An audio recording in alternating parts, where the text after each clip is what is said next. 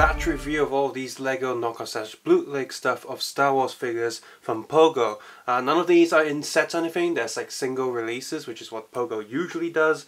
Occasionally single releases get batched together and into a set release, but this is not the case this time. XINH also does that sometimes. They'll release individual figures, kind of like when you get singles and then the singles get put into an album, and that's what they do here. Today we have a Boba Fett, white prototype Boba Fett. We have Queen Amidala, Emperor Palpatine again, Darth Vader again, one of the versions of Grievous, two different versions of Count Dooku, normal Dooku and Clone Wars Dooku. We have Robot Leg Darth Maul, and of course Darth Revan? Is it Revan? From Knights of the Old Republic, the first RPG game. Just before we take a closer look, I want to note that Emperor Palpatine, Darth Vader, and Darth Revan here, they have a 4x4 plate with 1x4 studs going through the third row, kind of like XINH, instead of the usual minifigure stand where it's 3x4 with a 1x4 stud going through the middle. First here we have Emperor Palpatine in the middle. He's got the more tannish skin based on the newer releases of his version of the Star Wars minifigure. We have the older version of Darth Vader here. Last time I took a look at with the new Jabba, the new version of Darth Vader. Now we have an older version of Darth Vader here, which is the one I actually prefer and like a lot more. We also have Darth Revan here, which is a figure that's not hard to get at all. In fact, Lego recently we're giving out for the second time a bunch of polybags of him, so I guess Lego had a lot of them left behind from the first giveaway, so they were able to do a second giveaway. So yeah, there's definitely more than enough figures of that lying around. So bootleg or not, I can't imagine him being too expensive, the original one, so I would probably recommend you getting the original one if you can. It's just a polypack, so you can just buy that. You don't need to buy a big set to get it. This Emperor in the middle, however, let's see, he's in the new Death Star and he's in the throne room, so he's in quite big-ish sets. There's also a version of him in one of the encyclopedias, I believe. So depending on the cheapest way to get the official one's probably the encyclopedia, but the one we have here is actually done pretty well. Can't really mess up the torso here because it's very basic print, and his face looks okay too. This guy here, the head does seem a little bit darker than it should be, but the overall print here is sharp and detailed enough. And Darth Vader here looks pretty much spot on, actually. I have no problems with him at all, until I remove the helmet. And the helmet mold is also really detailed as well. It's pretty much perfect compared to the official one. And I should know, I have a lot of Darth Vader helmets. This helmet is virtually identical, apart from not having a Lego stamp on it. But when you remove the mask, the head is totally wrong. First of all, the middle face is way smaller than what it should be, and it's also lower than where it should be. And these red scars they do not match the head of the original Darth Vader. In fact, this head is based on the slightly newer heads. Even though it's still got a grey plastic and not using white, but these scars on the side, they are very distracting. They're far redder and far bigger than what I like them to be on this figure. Yeah, all the figures with their capes and masks removed, all of them have a one-sided shiny cape and furry on the other side, so you can take a look at that. It's pretty good. Furry side is a huge dust magnet, by the way, on all of these figures, so I usually tend to keep them on the inside, have the shiny on the outside. Kind of that makes more sense anyway. Furry on the inside to keep the person warm, and shiny on the outside to let the rain slide away. That's my logic, kind of. But yeah, I do want to say though, Revan and Darth Vader both have the Dooku style leg connectors for some reason. And they are not Dooku because their shoulders are not as sharp as Dooku, and they're definitely Pogo stuff because, well, the shop was selling them as Pogo anyway. Emperor Palpatine in the middle still has the standard sort of Lego leg shape that's going on. These two don't have any back print at all. Vader doesn't even have a back face print either. But just like the Xingyuan bootleg, he has the special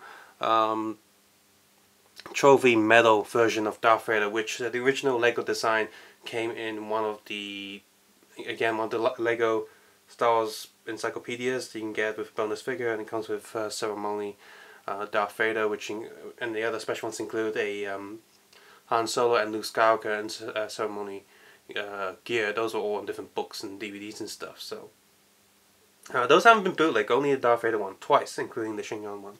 But I'm glad it is here because the regular Darth Vader does not have any back print anyway, and since the cape is going to cover it for the most part, I'm glad you have the options to just swap the figure around. So you're kind of getting 2-in-1 figures with this, just like the Shin-Yon one, so that's pretty cool.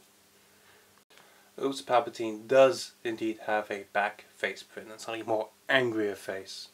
Next up we have both versions of Count Dooku.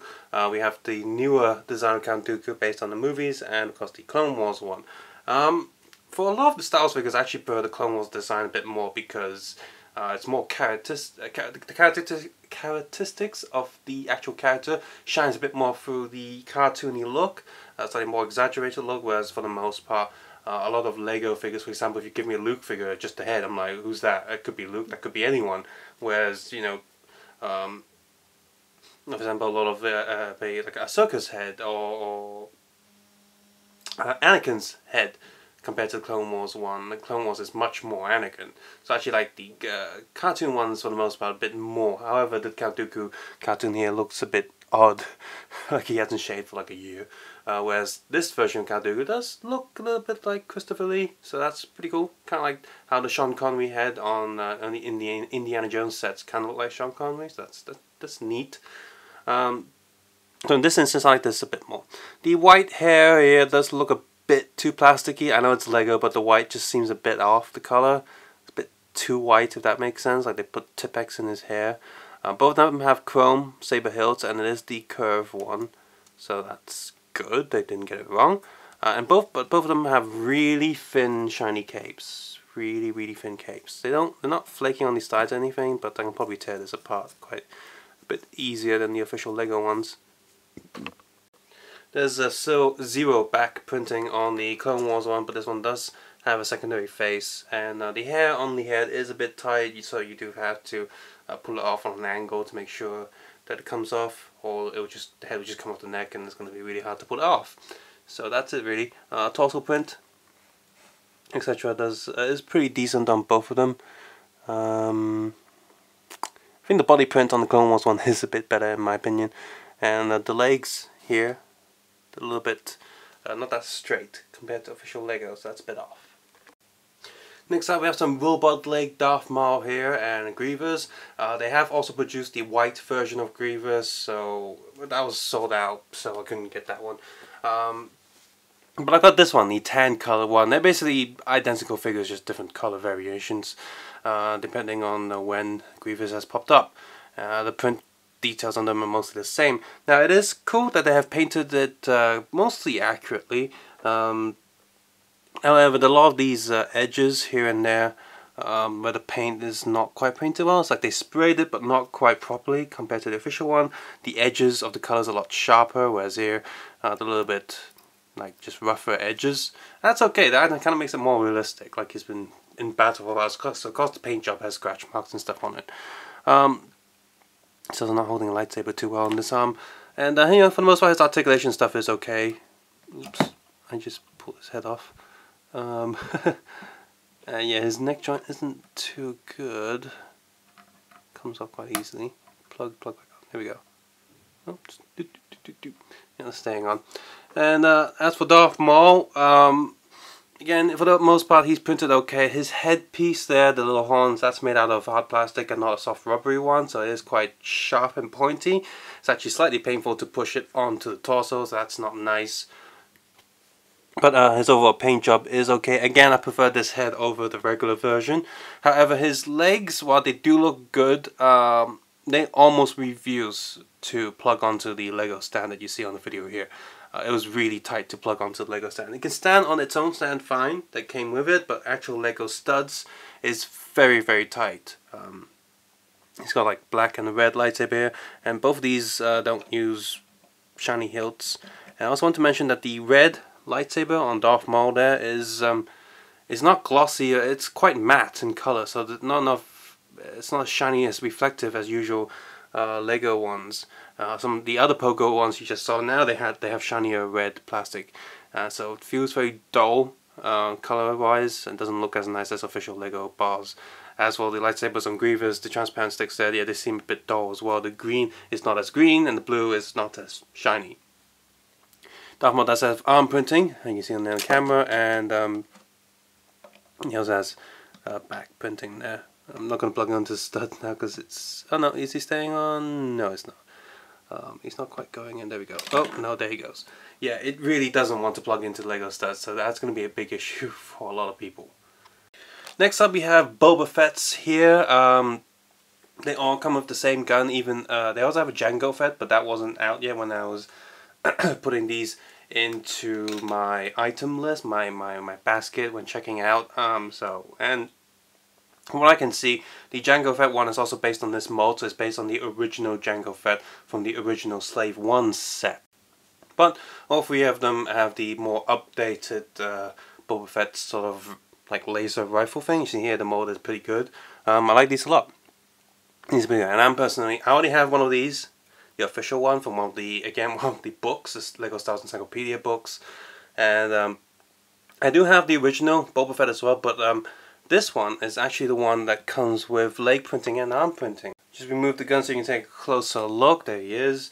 I actually ordered a few of these, and unfortunately one of the other Boba Fetts that I've ordered has a bit of a rough print at the lower area there, the hip there, a bit rough and a bit of black missing from the lower part of the torso, so that can happen.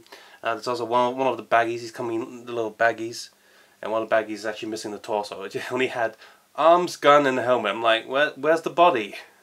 But luckily the seller that I ordered from, I've been ordering quite a few times from them now, are good enough to send me a replacement in my next batch of orders, and they will be wise to do that since I'm ordering quite a lot of them, so quite a lot from them, so they'd be wise to keep me happy anyway. And a happy customer, I'm going to keep coming back and buy more stuff from them.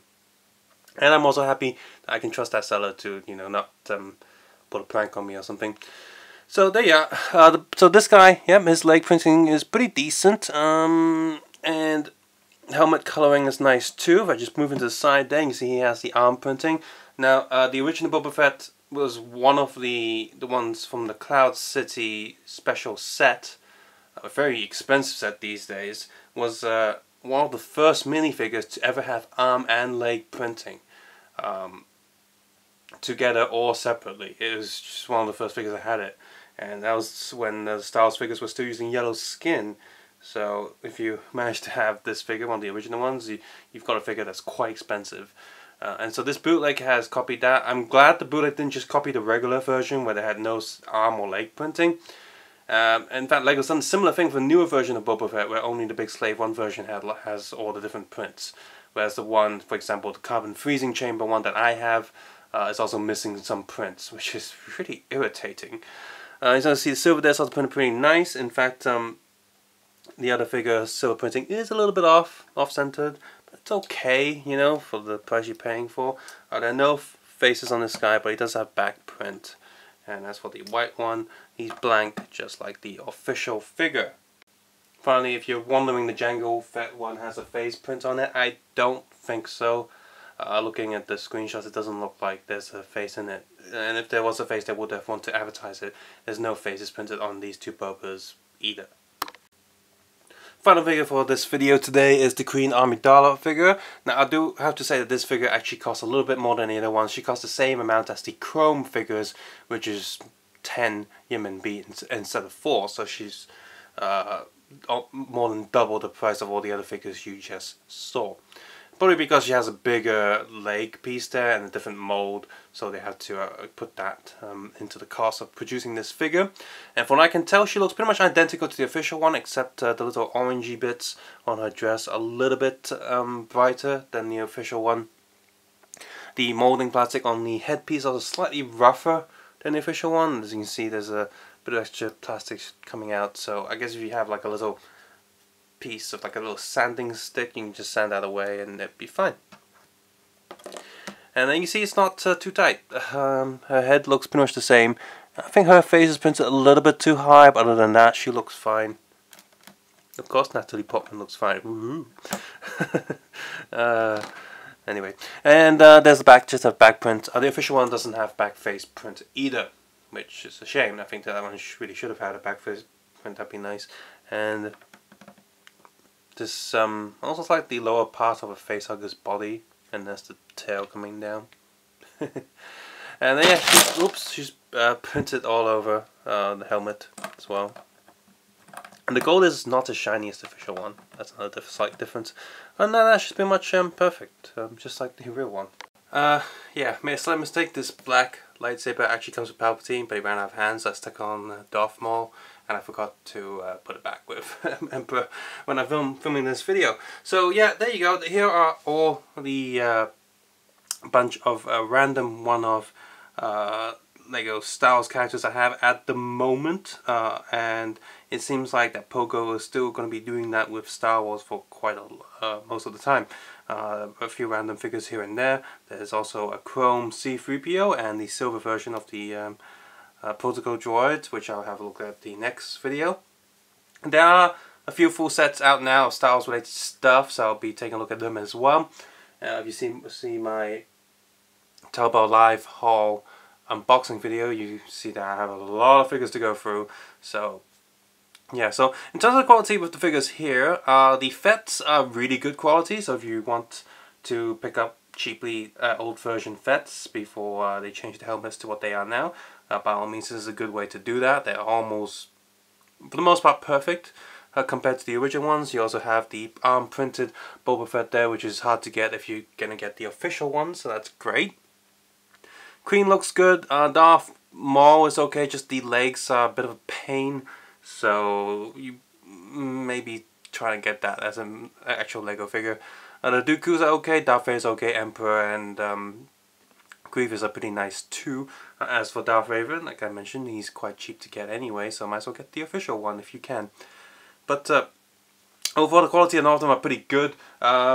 Previous Pogo issues, for example, the left arm and left hand being far too tight, is not here in any of these figures, so that's great.